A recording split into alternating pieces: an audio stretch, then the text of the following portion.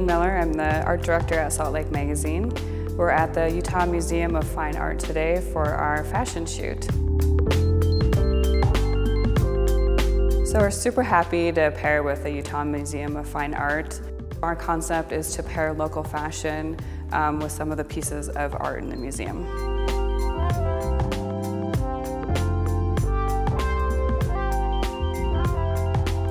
When we first started thinking about doing UMFA fashion, the main thing that we were thinking about was how we were going to pair art with dresses.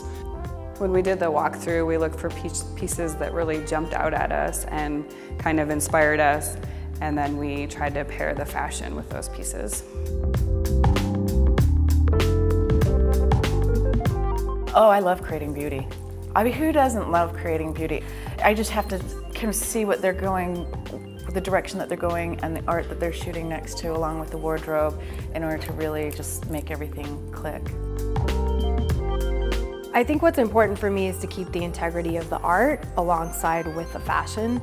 And you don't want it to look too tried. You want it to be like a happy marriage per se, where they complement each other, the colors are in unison, and it gives homage to the artist and the designer.